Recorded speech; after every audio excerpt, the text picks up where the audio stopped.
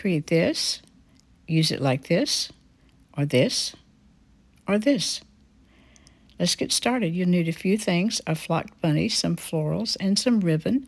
You'll need some tools, including a steel pick or a wooden pick for inserting the bow into the bunny's neck. First thing I'm going to do is to tie a piece of the hot pink ribbon around the bunny's neck. I'm not going all the way because I want to leave a little spot to insert the bow.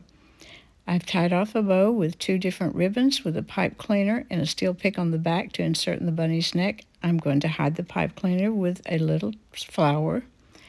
Let's get started with the florals first. You can do the bow first if you wish. I have a collection of roses, daisies, and wildflowers in coordinating shades of hot pink. And I'm going to put some in the top of the bunny's neck too. It will appear that it's coming out of the top of the bow. And I'm going to put more from the bottom of the bunny's neck downward, and these will appear to come out from the bottom of the bow. There's a little flower right there in the ear, so I'm just going to glue a little flower there to cover it up. Now I'll finish with the band around the neck. Again, not going completely all the way. And I'm going to continue to add florals to the bottom of the flocked bunny. If the stems of the florals are strong enough, you can just insert them directly, or if it's not, you can use an ice pick like I just did to create just a little beginning hole there.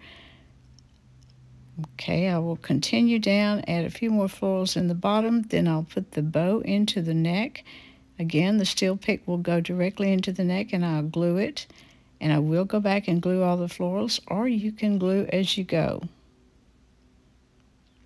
I'm straightening out the tails of the bow and the loops and making it appear that the flowers come out the top and the bottom.